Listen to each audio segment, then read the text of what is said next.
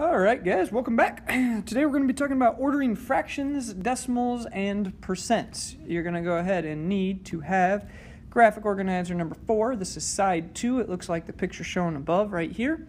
Your objective for this video is, as a student, you should be able to order those fractions, decimals, and percents. So from least to greatest or greatest to least.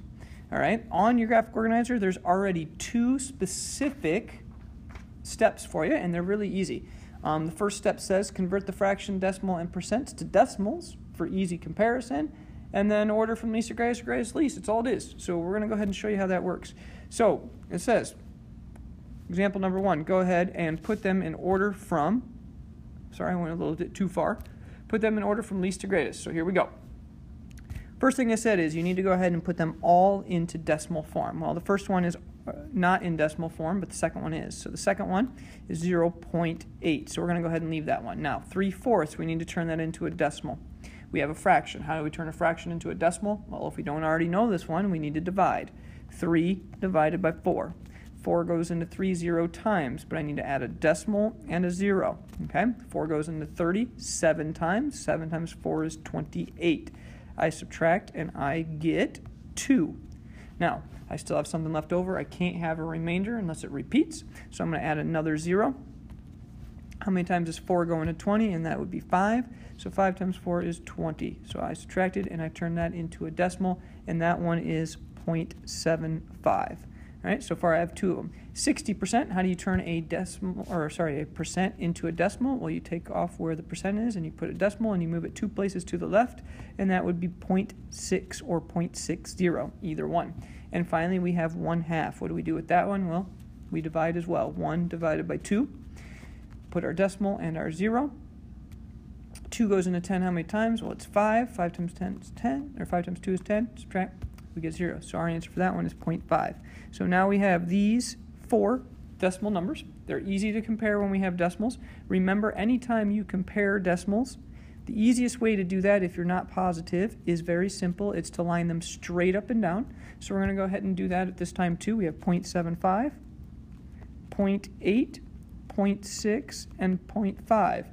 If I'm going to line them straight up and down, I also should add some zeros as placeholders so that they're easy to compare. All right, well, let's look at these 4 numbers right here. We need the one that's the least.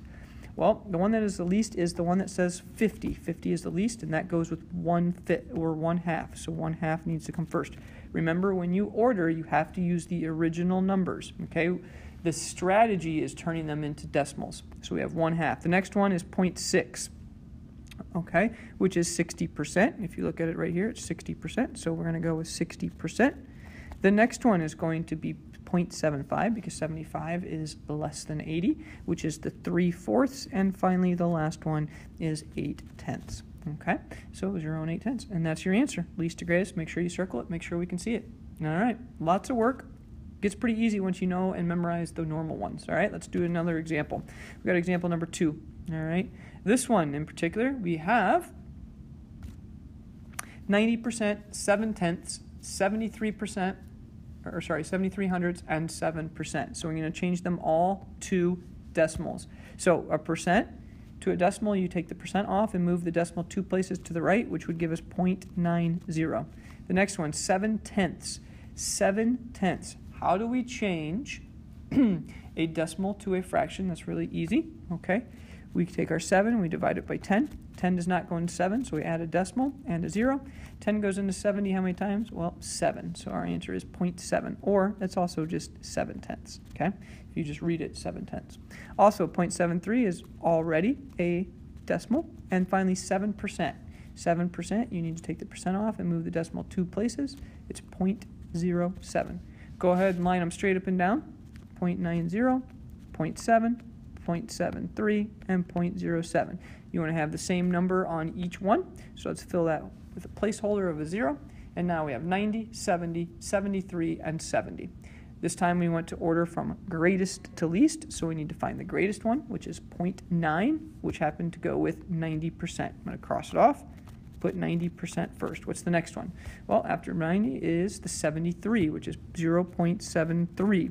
What's the next one? Well, 70 is bigger than 7, so we're going to go 70, which was 7/10. And finally, the last one, 7%. And there you go. That's your order. greatest to least. All right, example number 3. Here we go. All right, this time, okay, I know that 1/4 is 1/4. 1/4 is the same thing as 25%, okay? You could also have divided. 20%, take off the percent, move the decimal 2 places to the left, so I'm going to go ahead and do that, which would be 0.20. The next one is 3/5. That's 3 divided by 5. Some of you should know that one already. Put your decimal in the 0. 5 goes into 36 times, and subtract, and you're done. So that's 0.6. Okay, so that one is 0.6. And the last one is 0.22. Go ahead and line them straight up and down. 0.25, 0.20, 0.6, 0.22. Add a 0 for a placeholder. Which one happens to be the least? We're going to go least to greatest. And that would be 0.20. And 0.20 was the one that was 20%. I know that by looking right here on the left. Okay, the next one is 0.22, which is 0.22. And the next one is 0.25, or 2500. Oops, sorry, I needed to write that as a fraction because that's how it was in the original problem. And the final one is 3/5. Ladies and gentlemen, least to greatest, circle it, you're done. All right, ladies and gentlemen, this is your independent practice. I want you to pause the video and do these two very quickly. Do these two very, very quickly. In just a second, I'm going to continue them and show you the answers. So pause the video, try it. Go ahead. All right. And I am back. All right, here we go. I'm going to go ahead and tell you 5/8, you should have gotten 0.625. Okay, it's 0.625. Sorry, I got to be able to write it. 0.625. 3/4 is 0.75. 60%, you should have gotten 0.60 and 0.78. Okay, if you wanted to order them from least to greatest, all right, you needed to go ahead and put 0.625. All right, you needed to put 0.75, 0.60, and 0.78. We need to go ahead and add zeros as placeholders. All right, the smallest one over there is 600, which happened to be 60%. So 60% comes first, followed by 5/8. Well, I'm going to run out of room. Then we would have 3/4, and the last one that you should have is 0.78. I'm going to put that down over here. All right, should have given myself a little bit more room. Next one, 4/10 is 0.4. Obviously, we have 0.45 for the next one. 1/2 is 0.5, and we have 47%. Okay, so 0.47.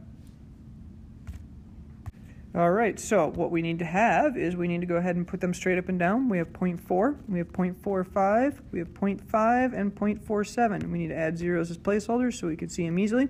We have 40, 45, 50, and 47. We want the greatest one this time because it says greatest to least. The greatest is 50, which happened to be with 1/2. I'm going to cross it off. The next one was, the next highest one is 47. We're going to cross off the 47%.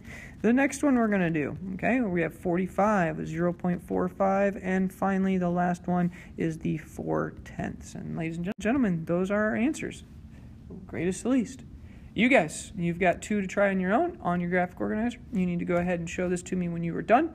You have 4/5, 3/4, 40%, and 8,500 to start. Remember, the first one is least to greatest, and the second one is greatest to least. If you need any help, you need any support, if you need anything at all, come see Mr. Williams. He'll help you out. Have a great night.